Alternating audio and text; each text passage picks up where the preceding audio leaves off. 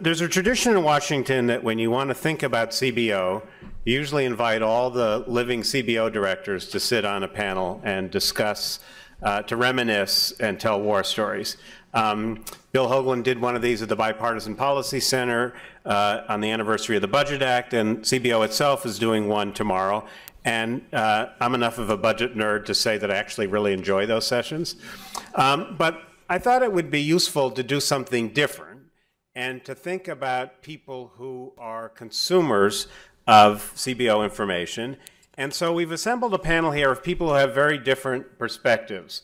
And let me introduce them briefly, and then we'll turn to the conversation. And I want to invite you to join us. We have Alice Rivlin, Bob Reischauer, Doug Elmendorf, Bill Hoagland, people who've been around even longer than the CBO, who may be able to contribute to this conversation. At the far end there is Bill Gradison. Bill Gradison was in Congress for 18 years, from 1975 to 1993, and served as a Republican ranking member of the House Budget Committee and was also on the Committee of Ways and Means. He actually can tell us what life was like in Washington before CBO, right, Bill? Since he started at the Treasury in 1953. Even after he left Congress, he continued a distinguished career in public service at the Health Insurance Association of America, at Patton Boggs, and at the Public Company Accounting Oversight Board, which was created by Sarbanes-Oxley. Next to him is Susan Tanaka. Susan is now the Vice President of Research at the Peter G. Peterson Foundation, which is an organization that worries a lot about the long-term debt and deficits, is very much a consumer of CBO information. But among the many things that Susan has done in the past is work both at OMB and at CBO. Then we have Alec Phillips, who had never worked at CBO, but he did once work for the Senate Finance Committee. And for the last 15 years or so, he's been at Goldman Sachs, where he keeps track of what's going on fiscal policy for their clients. And I read his emails assiduously. He understands a lot more about what's going on Capitol Hill than most of the people at Goldman Sachs. And that's because he's one of the few people at Goldman Sachs who actually lives in Washington. And finally, last but not least, Bruce Morrison. Bruce was a congressman from my hometown, New Haven, Connecticut, from 1983 to 1991. He later was the chairman of the Federal Housing Finance Board, which oversees the federal home loan banks, and is now has his own firm, Morrison Public Affairs Group. And the only reason I'm not sitting with them is that we can't fit 5 chairs on this stage, so it's not any kind of dominance thing going on here. And unlike the Oscars, I'm not coming out in my underwear and I'm not going to sing. So I wonder if I could ask each of you, Bill, maybe I can start with you. So as a consumer of CBO information, both as a member and after you left Congress, what was it that you found useful about it? Or was it useful at all? Well, there's no question it was not only useful, but it was essential. For one thing, since it was the official score wherever I was working, we pretty much figured those were the numbers that we had to take into account. Whether we thought they were right or wrong, they were the numbers that would be the basis for scoring purposes. Beyond that, they help in the development of policy.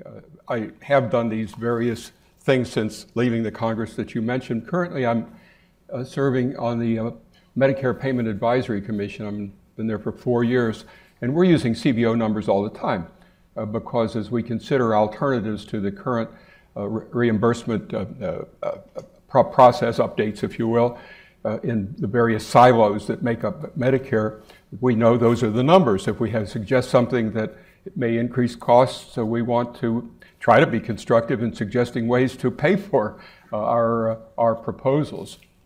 And do you find CBO ever frustrating? No, I really don't. But I think Are you still a Republican? But I think I think the best way to explain this is that I came into the House in 1975, just as this 40 years ago, 40 years ago last month. And the budget process was just underway. Republicans were, to say at a low ebb, is an understatement. There were approximately 100 less Republicans in the House than there are today, just to attach a number to the dramatic change. And I did sense a lot of lack of enthusiasm about the Budget Act, mainly from the appropriators, who I think are probably still not very keen on it, which is understandable, because I was on Ways and Means. And when the budget required some action in terms of deficit reduction, call it spending or revenue increases, we had a choice between cutting program spending, let's say in Medicare, which we often did, or in increasing revenues. But the Appropriations Committee had no such option. In any event, I was there for a while before I spent 10 years, I was going to say served 10 years on the Budget Committee, which is a little like saying serve time, but that's another matter of words, servitude. I mean, there's a lot of things you can do playing with words. In fact, I jotted down 4 of them, which I think are kind of fun. Things that we certainly didn't have at that time. Reconciliation, which sort of, I think, means people of different views coming together to make a decision. Sequester. One of the meanings of a sequester is for the government to insist that money be set aside until a resolution of a legal dispute. Directed scoring, that's a nice hammer type approach to the issue. And then deeming resolutions, which is how you pretend you've done something that you haven't done. But what really happened was that Republicans, were being pretty much out of the process, which is understandable since the budget committees, like the Rules Committee in the House, are leadership committees. That's just how it is. And there was an incident, I wish I could tell you what the specifics are. Many of you may remember, I do not. But where the CBO made some pronouncement that sent Speaker Wright right up the wall. He was absolutely publicly furious about it. About that time, I was just coming on the Budget Committee, Del Latta of Ohio was ranking. And I remember a private conversation with Del. He said, hey, Bill, maybe this place is on the level. And I think over time, we need more and more people on both sides of the aisle to see that their party is not being singled out by things that they don't like. Bruce, in your time on the Democratic side of the Hill, did you ever find CBO frustrating, or are you one of the people who thinks that basically everything they do is wonderful? Well, being in the Congress is frustrating, but it was somewhat less frustrating when I was there than it is now, because at least there was conversation across the aisle and some sense that solving a problem was more important than winning the next election. So I think CBO was, first of all, I came in '83, and it was already part of the furniture in a way that it hadn't been before. I have a science background in addition to my legal background, and that made me like the idea of analysis and information. Not all my colleagues had as high enthusiasm for it. I was elected with a group of Democrats that were different. We were elected in 1982. This was in reaction to the Reagan budget. There were 26 seats changed hands, and there were 57 new Democrats that year. And we came in worrying about fiscal balance and deficits, because the Reagan deficits were a real thing, and the Reagan decisions to cut taxes without a corresponding cut in the expenditures was real political as well as, I think, substantive information to debate. And I remember telling Tip O'Neill when I was brand new and wet behind the ears that deficits mattered, and he wondered whether I was a Democrat. 2 years later, in 1984, I was in a meeting where he said deficits are the issue. So, everything changes. I think that in that era, it isn't that anybody thought CBO was, perfect, but it was a tool, and people had a lot of debates about the budget, and there was a lot of budget activity during the 1980s, and it didn't all come out right necessarily, but there was a seriousness to it, the freezes and all of that. I was a participant in lots of floor resolutions on freezing spending. So I think that was an environment in which CBO was respected. And I worry about an environment in which somebody wants it to be on their side, because that's really the danger. But so we've come from a period of time when Bill Radisson came to Congress where there were Republicans were a distinct minority, to a period of time where they have taken over the House, and both in the Newt Gingrich era and in the John Boehner era. Yet my perception is that compared to a lot of other things in Washington, CBO has managed to avoid being too caught up in that partisan thing, that there always seem to be people of both parties defending it. And I'm curious why you think that is. Well, first of all, do you agree with my hypothesis? And secondly, if so, why? What has kept CBO from becoming a ping pong ball in the partisan? Well, I wouldn't speak too quickly, I guess is what I would say. I think there's a real danger. I mean, dynamic scoring is more about the taxes than it is about spending. But it's all about whether you can impose a kind of one-sided economic model on something that's supposed to try to be a consensus tool. And so I think there's danger. And I think everything has that danger in the way we're running public policy in Washington right now. I mean, I think everything, including, think tanks, have that problem of being perceived as, peddling one side's point of view rather than peddling information that people can debate. So I think there's danger. I think CBO has been run in a very professional manner by very skilled people who have tried very hard to cleave to an image of their own work that has objectivity at the core. I mean, objectivity is hard to achieve, but I think that has gone on. But the longer that the town operates in a way that sort of in which the partisan divide is so much, there's just two ways of looking at the world, and the world is all one way or all the other way. And that's the way I perceive the way we talk these days. All institutions are at risk, and I think CBO is at risk too. Right. I think Phil Joyce makes a good point in his paper, with which I'm sure you would agree, that one of the reasons that CBO has maintained its integrity is that the budget committees have seen it in their interest, and successive budget committee chairmen of both parties have prevented it from becoming a thing.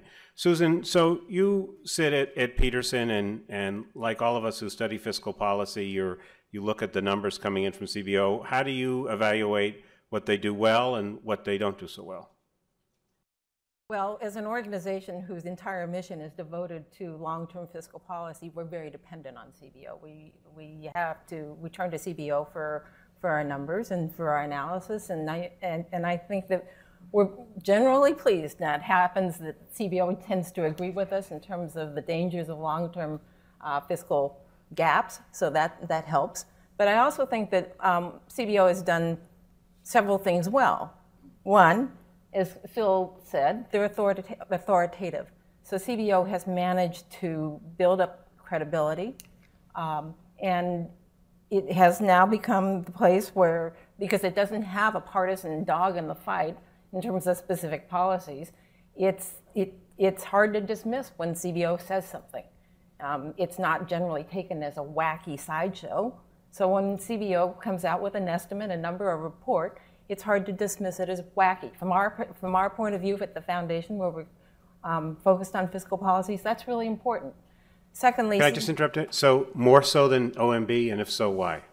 More so than OMB, and having spent a good numbers at OMB, OMB has a mission. OMB is an advocate for the president's budget. And one of my former political bosses said, OMB examiners would kill for the president, any president. There is no question that part of OMB's job is to advocate for the president's policies, whoever that president happens to be. CBO has an entirely different role, which is to be a neutral party, neutral analyst of very difficult questions. How does policy affect the budget and the economy? Hard to say. But they are not swayed by being an advocate for one party or another. So I think that's the primary difference between OMB and CBO. So they've established that authoritative, neutral credibility. They also, I think, have over the years developed the vernacular, the budget vernacular. So they've set the terms of the debate. They have words when they issue a report. We know what they mean. everybody may disagree, people may disagree with what CBO's findings are, but nobody's questioning what the words mean. So they serve as a very valuable reference point for the debate. So we're all talking about apples and apples instead of pineapples and grapes. And I think that's really important, and that's very helpful to the debate, so people can then focus more on the policy differences rather than what is this animal? Is it a cow or a pig? Finally, I think that CBO improves the quality of the debate. But when we were at OMB, we always knew that our budget estimates were going to go over to CBO, and CBO was going to scrub them. And as a result, that made us be more rigorous in our analysis and more careful in our assumptions. So because CBO was there, they served as a very valuable, they kept us from being sloppy. You can't be sloppy around CBO. Now, some would argue that CBO has taken up too much of a role in that way. They've become the opiner of what's good and bad policy. But I don't think that's what they're trying to do. I think what they're trying to do is define what's a reasonable estimate, how a defensible estimate, and then people can differ over the policies. People will disagree about whether or not they've made the right assumptions. But I think everybody knows that at least it's been through a good quality scrub, and that in itself is very important. Alec, I think most people in Washington don't ever think of Wall Street depending on CBO for anything. So could you talk a little bit about how you use CBO and how you think Wall Street in general looks at the numbers that are coming out of CBO? Sure. So we probably use CBO's numbers in two main ways, and maybe one difference is we're less focused. While we care about the long-term budget outlook, that's not our primary focus. Our primary focus is more, for instance, on figuring out what quarterly issuance patterns are going to be for treasuries, figuring out what the year-on-year change in the deficit is going to be, both, again, for issuance purposes as well as, for that matter, for figuring out what the fiscal impulse is going to be on growth and that sort of thing. And I mean, I would echo, generally what's been said about the not just the neutrality, but sort of the definitive nature of CBO's estimates in terms of their authoritativeness. In some ways, the frustration at this point is we, in theory, do our own budget deficit forecast, but there's almost little reason to do it now because CBO ends up getting it right and we end up getting it wrong, and then we have to kind of mark to CBO's forecast again. And now, occasionally, they'll have one thing that may be a gray area. What's good about CBO is they'll acknowledge that it's a gray area. So, for instance, will corporate tax receipts rebound in a given year? Maybe we have a slightly different view. Sometimes that view works out to be right. Often it works out to be wrong.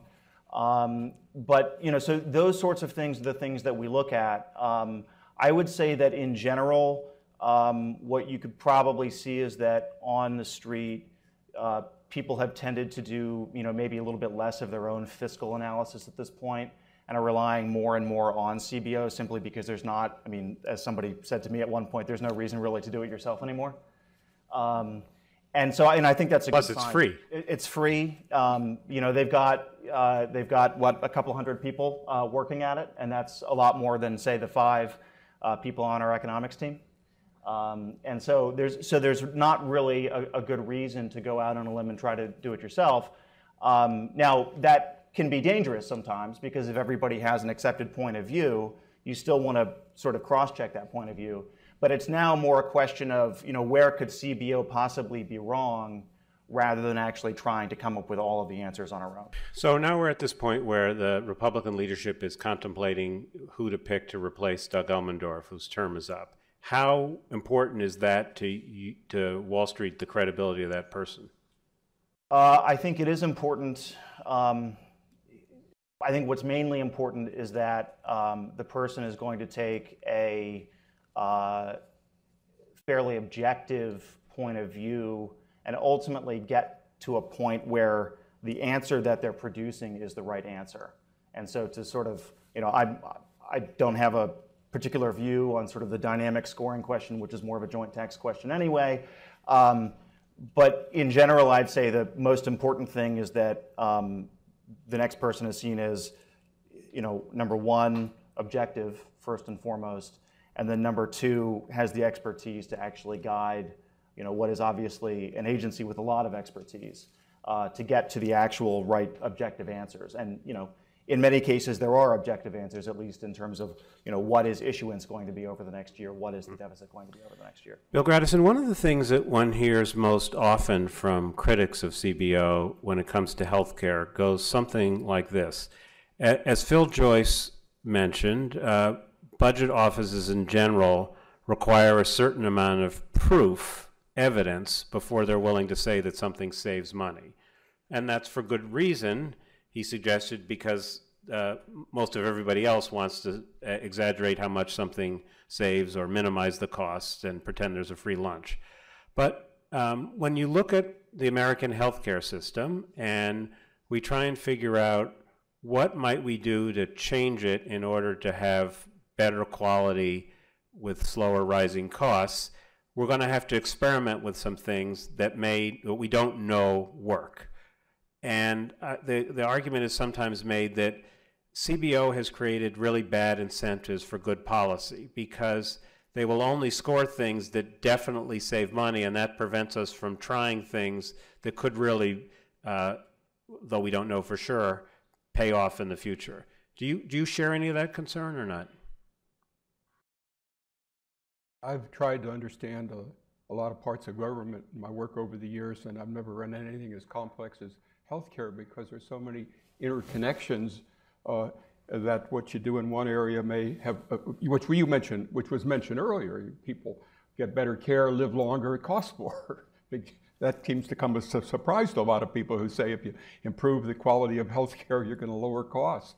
Well, maybe you will for a few years, but what about when they're 95 or 100 years old, So I think that, to me, there is an assumption based upon the experience of some parts of our healthcare system that improved quality and lower cost go hand in hand. I do not doubt that that already happens in some instances and can be demonstrated.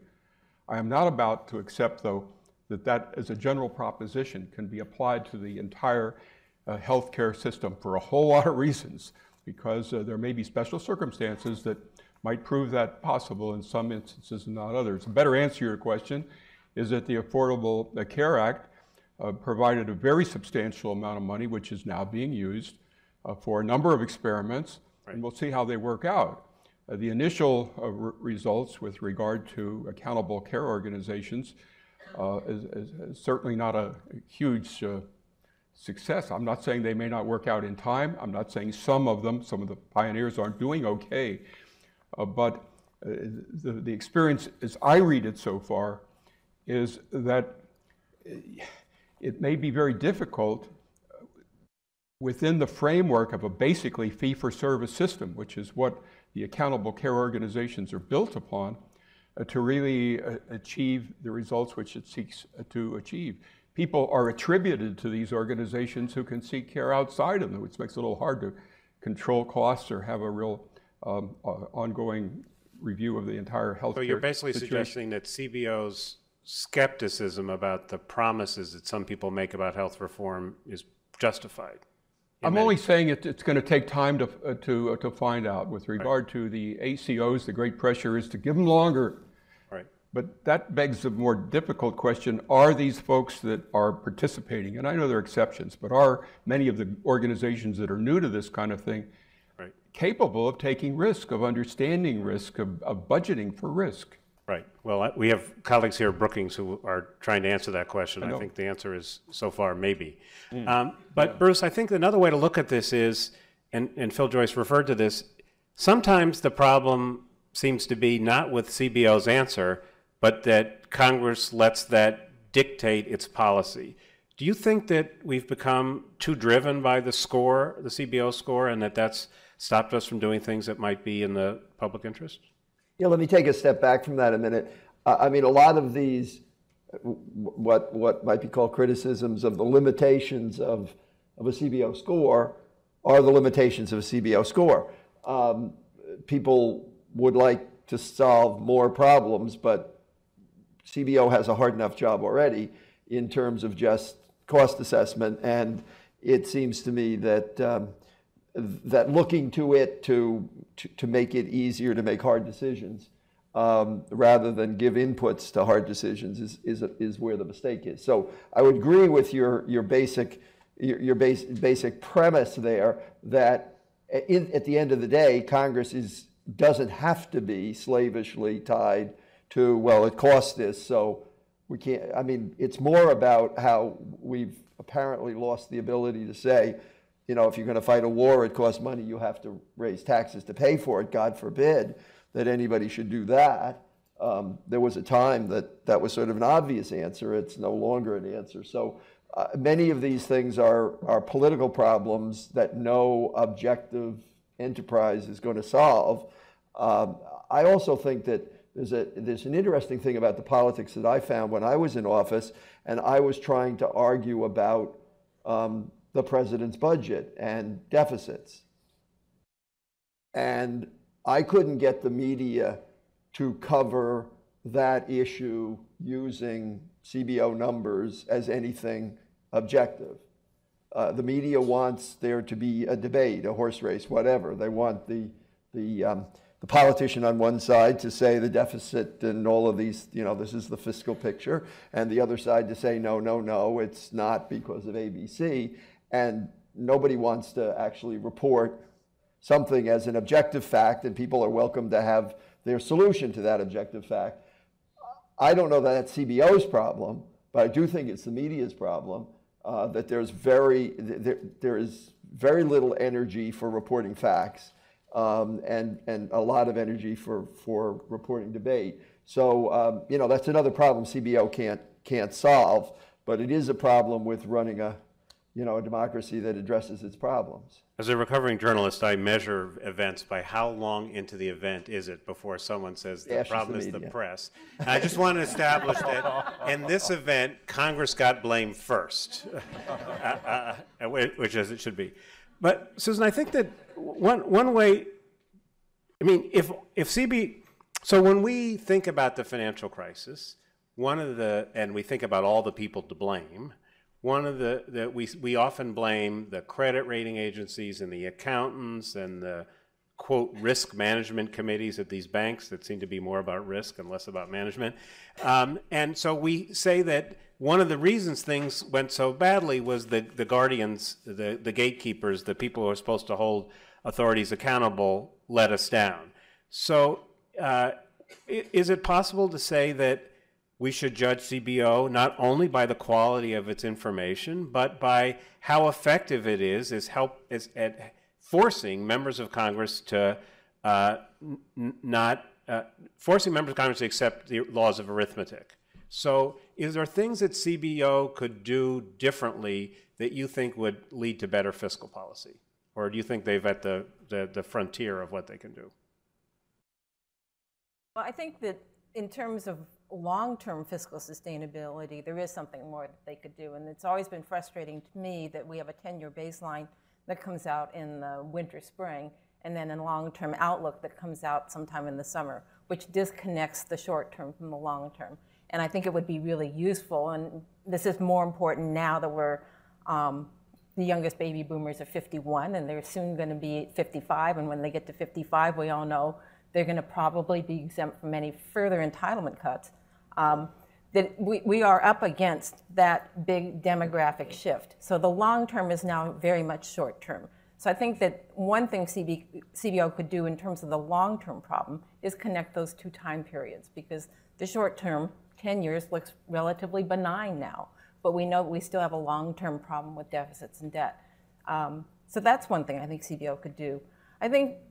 I don't have any problem with CBO being more conservative in terms of its estimates, and if there is bias, I would hope that they would be more biased towards more information and being more conservative in there and what they think legislation will do or not do. Because after all, again, as Phil said, their job is to figure out what the impact of these policies will be on the budget. And while it may be that overall healthcare costs go down or things are better out there in the private sector, we know what's going to happen on the budget, and it's CBO's job to account for those policies on the budget, because it's different. Policies that are funded on the budget come from taxes or future taxes, And that's what CBO is accountable for. They cannot go out and account for what happens in the private sector. So I think that I would hope that they would be more But that might lead us to do things that are very nice for some budget accounting spreadsheet, but not good for the country. That can't be the right. No, that's not. And I do think in things like healthcare, where we know that it's the balloon, you push in one place, it pops out somewhere else, that in something like healthcare, it's important for CBO to provide as much information as it can about what the impact will be on the private economy. Same thing with pensions and these big issues where we really know that there's a really close linkage between what the public sector does and what the private sector does. We should not allow the policymakers to think they're getting away with something free, but we also should account for what they're doing in ways that are visible to everyone else, and have people understand that that's not all there is. But after all, close to 50% of the population is going to be covered by federal programs in some way or another within a few years. So it's really important to understand how much is on the federal budget, and also to understand what that's doing to the private sector. Alec? So I have, I guess, a slightly different view on the long-term versus short-term question, which probably also just reflects sort of my focus, which is if I were to choose sort of how CBO publishes their updates over the course of the year and what they focus on, I would almost think of even the 10-year outlook as a long-term, very uncertain outlook. And really just, I mean, for my purposes, think about the next 1, 2, 3 years as what you have kind of a firm grasp on.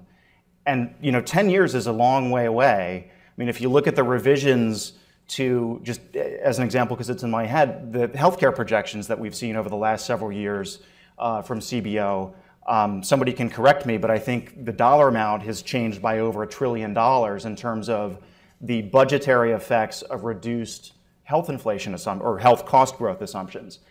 And so, to me, it almost would make more sense to push some of that, maybe in budgetary terms, medium-term analysis out into the long term, and maybe even do more frequent updates of what I think of as the near term, which is something, where we can, on a monthly basis, look at the monthly Treasury statement or even the daily statements, and CBO publishes a monthly update, and sort of say, okay, well, it looks like it's leaning a little bit more this way than this way. I'd rather actually get that sort of thing more frequently and think about the medium and long term, maybe in a more in-depth way, but even maybe less frequently. Mm-hmm.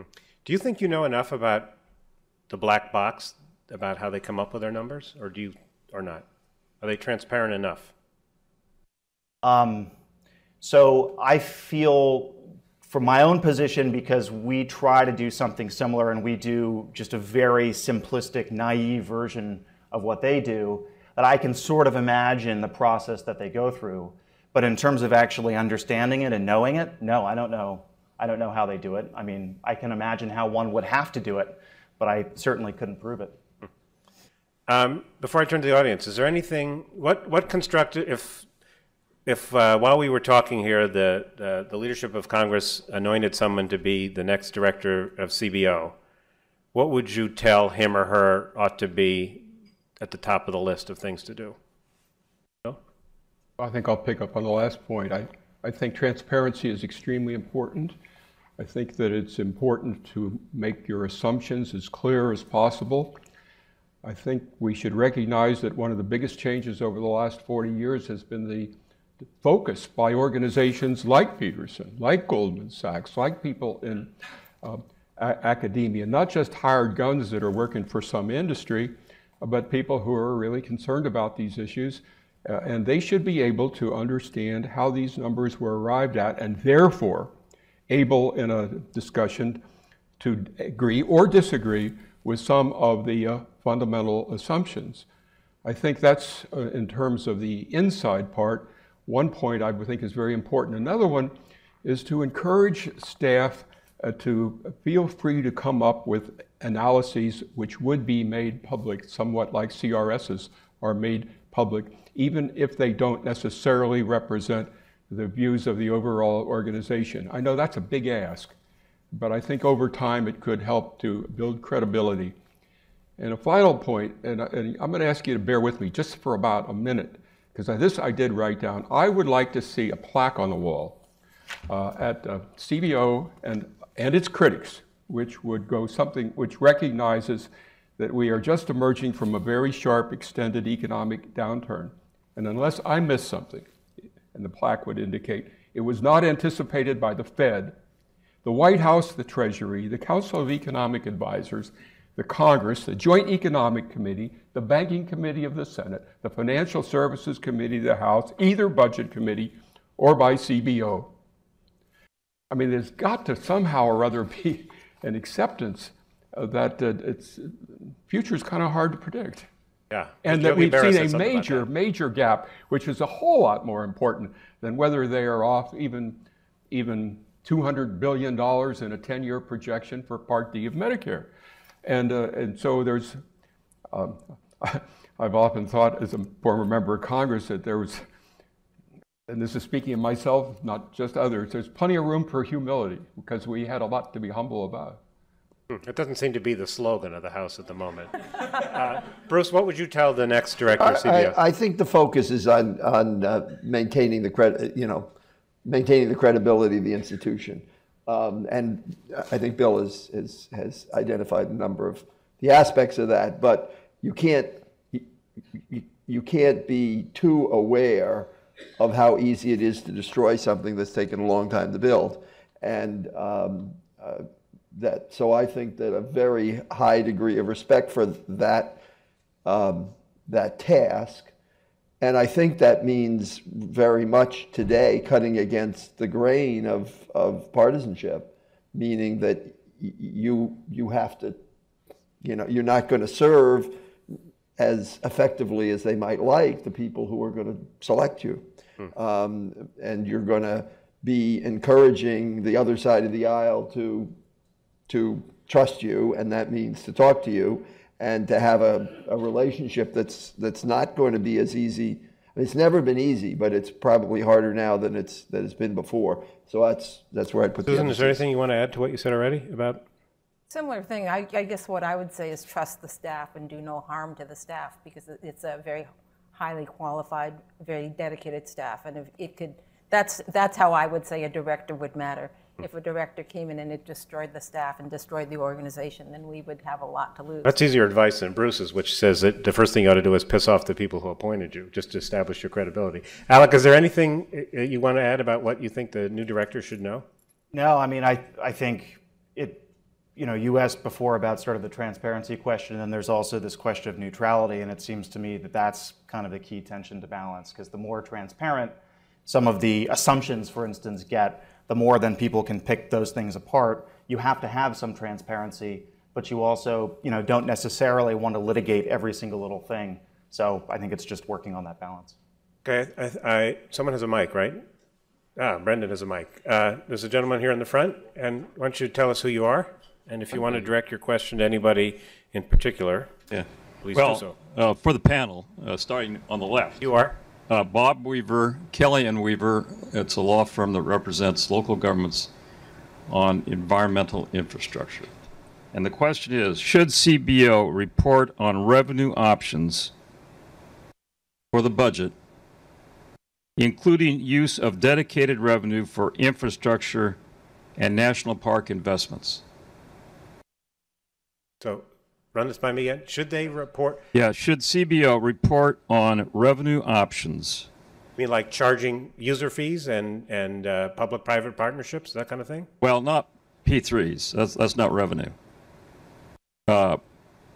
User fees are national user fees shared with the states is definitely revenue, including use of dedicated revenue for infrastructure, national park investments. Okay, so I think I see where he's coming from. So I think another way to reframe that is, so we have this sense in Washington that somehow we're not spending enough on public infrastructure, and that but it's hard to raise taxes, so we have to find some other way to say we're financing infrastructure.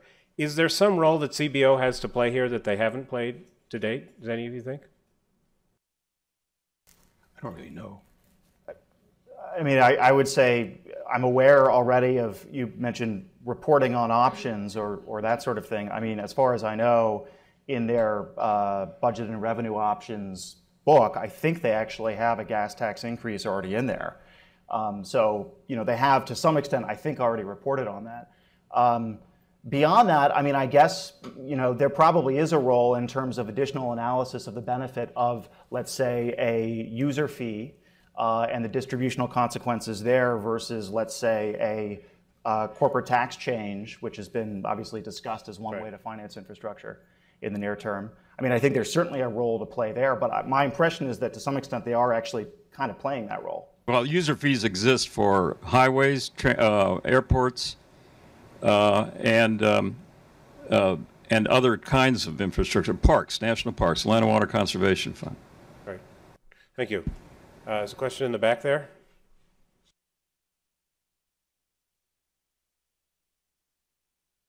Hi, everyone. I'm Doug Crisatello, CBO class of 1990. I have a specific question appreciating CBO's statutory charter. Might there be a larger role for CBO in working to enhance public understanding of fiscal issues facing Americans? Phil, if you want to join in here.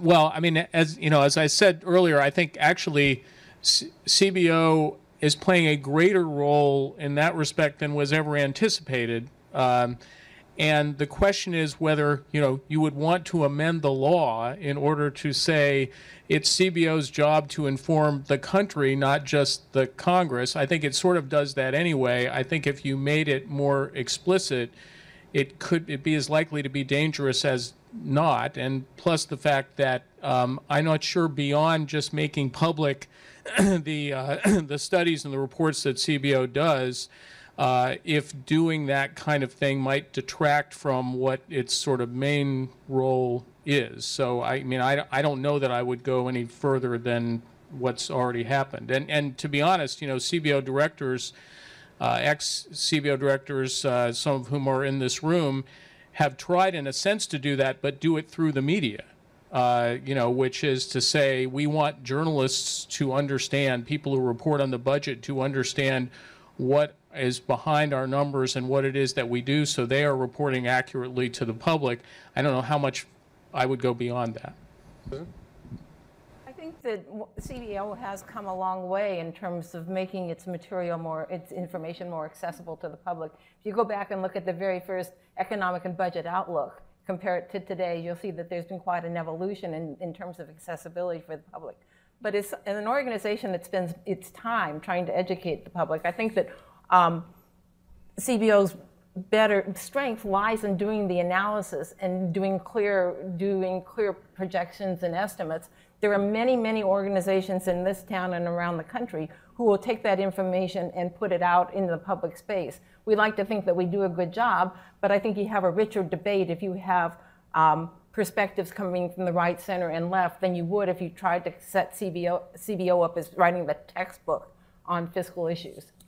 Yeah, I think I want to second something you said, that CBO in my time in Washington has come a long way. With the internet makes it easier. There's many more graphics. And the way I always thought of it was that the challenge of CBO was to explain this stuff to the average member of Congress. And given the average member's Congress understanding of these issues, they were probably aiming just about the right place for the American public. Phil Wallach, you had a question.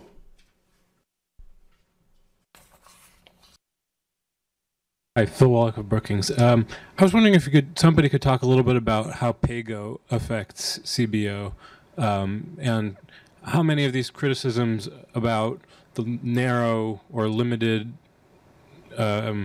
perspective of CBO is actually related to sort of the limitations of the PAYGO way of thinking, where we precisely line up pay-fors and cost estimates, and maybe have a harder time thinking about probabilistic big picture savings. All right, just to define the term. So you mean that if a member of Congress has to find a way to pay for a program that he or she is proposing, then that puts pressure on CBO to kind of help them find something that equals that, as opposed to saying, let's do something to make sense. Is that kind of the gist?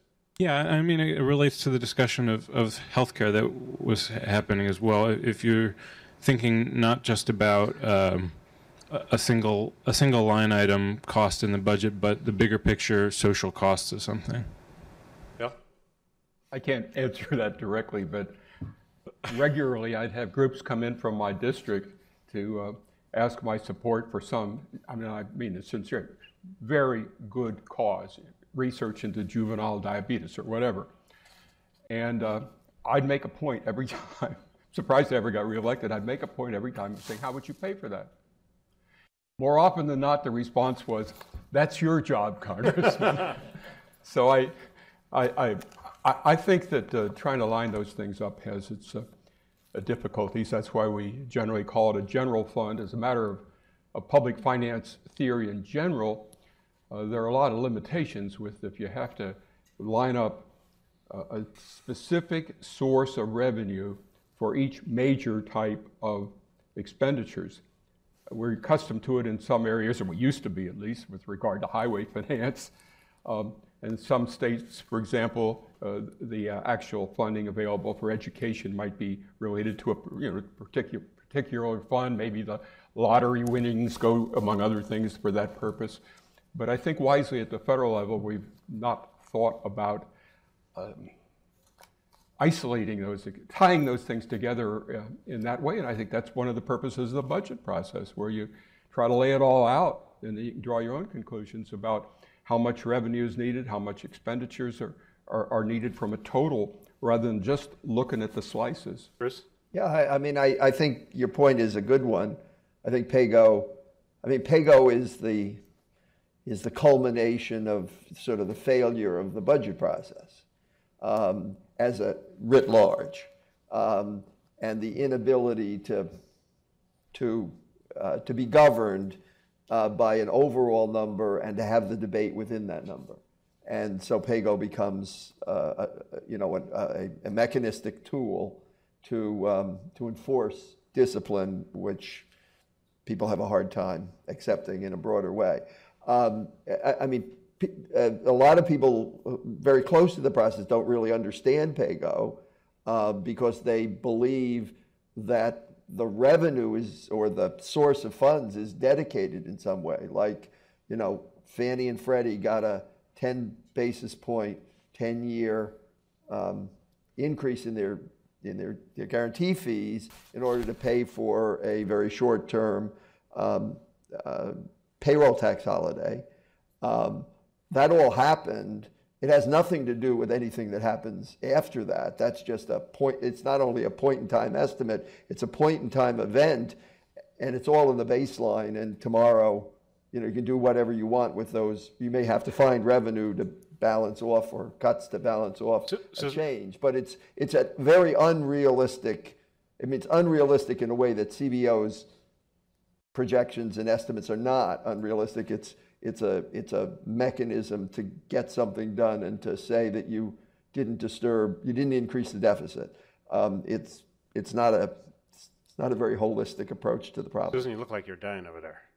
Yeah, let's just be clear that CBO did not invent PAYGO. Absolutely. So CBO has Congress invented PAYGO. Right. CBO has instructions from Congress that it must follow when it's putting things on or off the PAYGO scorecard. And so it's not CBO who created this. Right, but I think what Phil was saying is this one of the unfortunate side effects of PAYGO is that everything is weighed, like, as Bruce said, like we need an A and we need a minus A, and rather than what's good policy. No, I think it's more an unfortunate consequence of what Phil called the free lunch. Right. That policymakers would like to do things but not have to account for them on the budget. The gentleman right here. And then Stuart. Thank you. My name is Peter Gluck, and I'd like to ask how people on the panel think the current political environment is going to impact the selection of a next director of CBO. And the context of my question is simply this. The effectiveness and credibility of CEO has been, in large part, the result of the impeccable credentials and the nonpartisan management of the agency, notwithstanding the personal views of its directors previously. Even the current director was appointed before our political environment became so strident and dysfunctional. What's going to happen now? Want to take that one, Doug? Does anybody want to? Oh, Phil? Yeah, thank you. Well, I just wanted to say I was around in 1994 when the Republicans took over the Congress, and there were a lot of statements that were made to the effect that we need to clean the place out, CBO, and replace the staff with right-thinking Americans, and that did not happen, and so I'm not going to be real worried about it until there's a reason to be worried, because I think that the capacity of an individual director to completely politicize the organization without just having a whole bunch of people leave en masse is not as great as one might think. And even in the past, when there have been concerns about this, the Congress has always behaved, I think, quite responsibly. That doesn't mean it's inevitable that they always will. But the point that I made in the paper and the point that I made earlier when I was speaking is that I would hope that the Congress would recognize that it is in their interest to have a strong, credible CBO. If I were the Budget Committee chairs, I would say a weak CBO, one that loses its credibility, is not in my interest, and it's also not in the interest of the Congress when it inevitably will end up in conflict with the president someday over policy, and the Congress wants to have its views taken into account. So I guess my answer would be it's important, but I wouldn't view it as inevitable that it will happen until the point at which it does happen, which I'm not convinced it will. Stuart Butler. Thank you, Stuart Butler, Brookings. Phil Joyce, at the end of his remarks, made two suggestions or two recommendations. One was that CBO should do a better job in indicating the uncertainty about its projections. And then in return, that Congress should take that into account and essentially see CBO as an input into making decisions rather than the sort of the crucial arbiter of what happens. I wonder, first of all, whether the panel agrees with that. And then secondly, if they do, what would be the best way to put those recommendations into practice through some kind of instructions from the Congress, some rule, informally? What would actually make this happen? Anybody want to try that one? I'm not sure I can add a whole lot. I think that the use of ranges, I happen to like the idea of the use of ranges as a means of expressing numerically the uncertainty. This may be a terrible analogy, but it's the one that comes to my mind, weather forecasts. You can check the weather forecast out to 10 days, and it'll give you some very specific anticipations with regard to temperatures and with regard to precipitation, zone by zone all over the United States. They'll also have a percentage of probability, and I don't think that's conceptually a bad idea. I also think that the discussion, some of which I think was planned to be part of this the afternoon session originally for last Tuesday, of going back over some of the changes and the reasons for the changes in the scoring for Part D, as an example, is very healthy. I think it's good to get out there and say we tried our best and this is what we came up with, but here's why. Here were the changes. We didn't anticipate the generics would replace brand drugs so quickly, high-priced drugs so quickly, things like that. Just to clarify, so what Bill's referring to in terms of this event is the original concept was in the afternoon to have a closed-door invitation only, but we would eventually publish something, discussion of how CBO handles two controversial matters of scoring, one on health and one on federal credit programs. We intend to do that, just the logistics made it hard to do it today. I thought about a joke on weather forecasting at the beginning, which I controlled myself, but now you open the doorbell. So I'm told reliably that CBO says that spring will come this year, eventually. Does anybody else want to weigh in on the uncertainty thing? So I was just going to say something quickly, which is I feel like actually they talk a lot about uncertainty. I mean, if you look at the various fan charts that you see in publications, you read couple of reports that they put out periodically, one on, I think, revenue forecast errors and one on overall forecast errors or something like that. I feel like actually there are a lot of caveats in there. I think the question is, do people pay attention to them? And ultimately, that's more instructions for Congress rather than instructions for CBO. I think that I would feel more, I think, Stuart, what I would say is that the problem isn't that CBO isn't clear about the uncertainty. It's that the Congress will take action either on the revenue side or on the benefit side that's hard to undo if it turns out that whatever information they have about the cost or the savings of a policy is wrong. So that means that you then either have to beef up the enforcement side of the budget to make so that you can ratchet back tax cuts or spending increases, or provide some kind of speed bump further along if it turns out that the estimates are really off. In the case of Medicare Part D, it turned out to be a beneficial error. There was they were overly conservative. The CBO estimated the benefit would cost too much money. And so that's a good kind of problem to have, that the benefit cost is less than you thought it was going to be. What I think that I worry about more is that it's going to be the other way, and it will end up, the policy will end up contributing to deficits in a negative way. And then how do you ratchet back the benefits once they've been given? How do you ratchet back a tax cut once it's been given? So if you could beef up the enforcement side, then I think you could allow more of the sort of uncertainty into the debate. You mean if you tell Congress too much, they might do something you don't like? That's basically your argument, right? All right, so, but let me go back. Not that if you're too open about how uncertain you are, they might do something. They'll naturally take the least costly. But I think that's where it gets very tricky. So when we had the event a couple weeks ago or a couple months ago on uncertainty, Robert Choate from the Office of Budget Responsibility of the UK showed how they do this. And what they do is, when they make an estimate, they have a kind of grid, and they say, so we're not really confident about this one because there's lousy data, or because this is an experiment and there's really not a lot of evidence to know how this works, or this depends on things that are very hard to predict. And so they did, it was very qualitative. It seems to me putting probabilities on stuff gets a little tricky, because it could be accused of making up the numbers, and that could actually be true. But I think some people felt that if you go too far in that direction, and you were sort of alluding to this, Susan, that CBO is going beyond analysis to basically saying, look, here's our estimate, but this is so wacky you guys shouldn't do that. And you're crossing a line from analysis to recommendations, which is a line that Alice drew right in the very beginning, that CBO was not going to tell them what they should do. So No, I think that when the evidence isn't there, and I'd ask the CBO directors to weigh in, if there's not enough evidence to support an estimate, then there's going to be no estimate. So whatever. So the answer is zero. If you don't know anything, the answer is zero. I think, correct me if I'm wrong, but like on the preventive health debate several years ago, there was a question as to what the scorable savings were, and the answer was, well, we're not quite sure. There probably are some savings, but we just don't know what they are.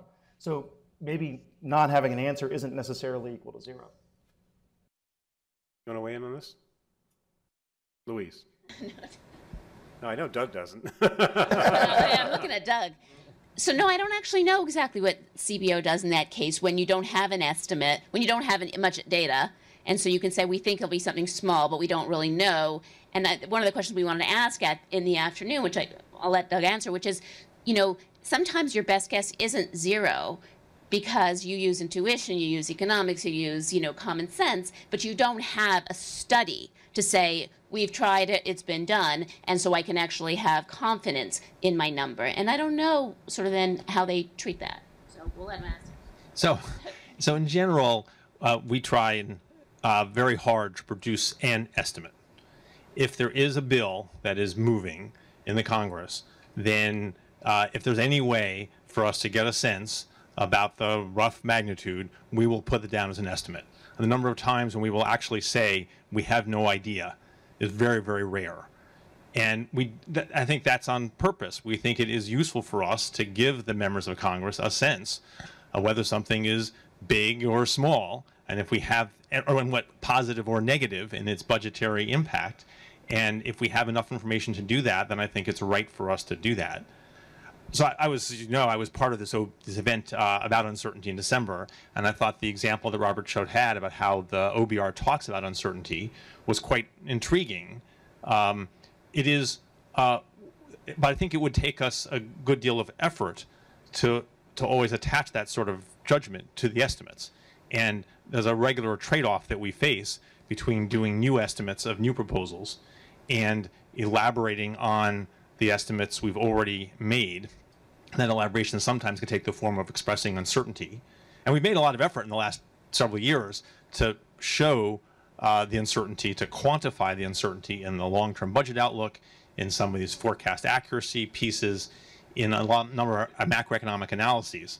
So we believe strongly in that, but there is a trade-off between doing that sort of analysis to give confidence a region around a point estimate, or to be more transparent about how we came to an estimate versus moving on to the next assignment.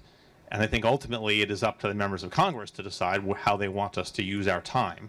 But in general, we find, I think, the people who are in the majorities who are trying to move legislation want us to get on to the next estimate, and the people who have less control over the process would like us to spend more time explaining how we got to the estimates that we got to. And you can see why that arises. But I think that's the fundamental trade-off for some of these things. We would like to be able to explain more about how we came to certain numbers, and we'd like to spend the time quantifying uncertainty.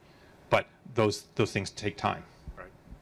Alice, do you want to have a last word here about either this issue or how CBO turned out differently or similar to what you expected 40 years ago today? Oh, heavens. I have to warn, I didn't prepare. This just occurred to me, so. I actually wanted to ask Alec Phillips a question. Okay. Which is how he perceives the uncertainty faced by decision makers at Goldman Sachs.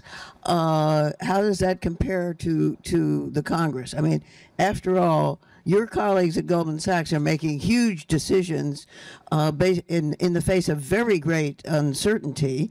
And what do you tell them about the uncertainty? Is there, inside a major financial operation, a way of treating the uncertainty which would be useful to the Congress?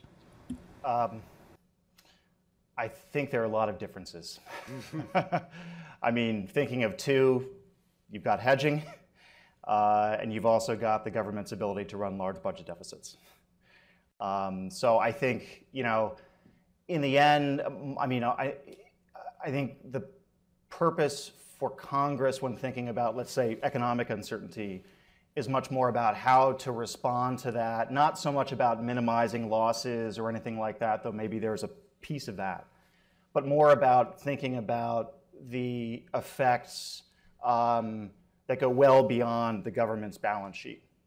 Now, you could say for a financial institution, there might be aspects where they also want to think about beyond their balance sheet, but obviously it's going to be much more about just securing their balance sheet and minimizing any disruptions in the event of, let's say, a severe recession or something like that. So I think in many ways there are a lot of big differences. One thing that did occur to me earlier, though, in the discussion of uncertainty is we haven't really talked about the fact that when you're doing 10-year projections, you're going to have probably pretty major business cycle fluctuations throughout that.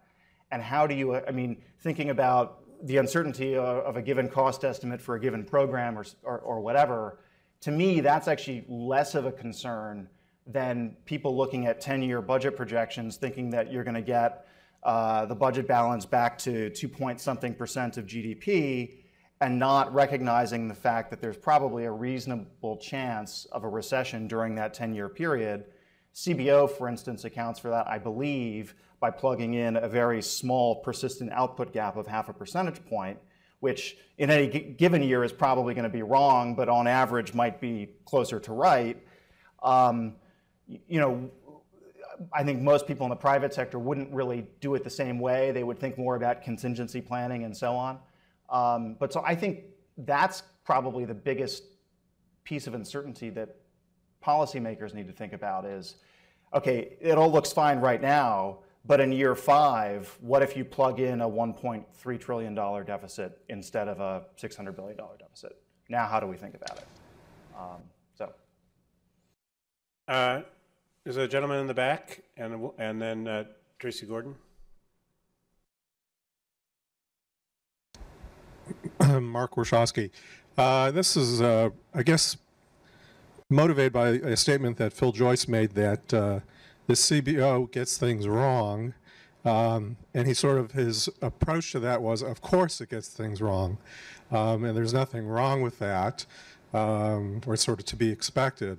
But I think some people think that it's a little different. It goes in a different direction, that they get things wrong, in other words, and that they should have known better right off the bat.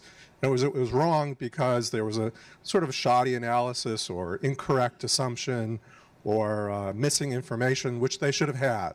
And, we can all, I think, come up with examples. I have a couple that I've discovered over the years.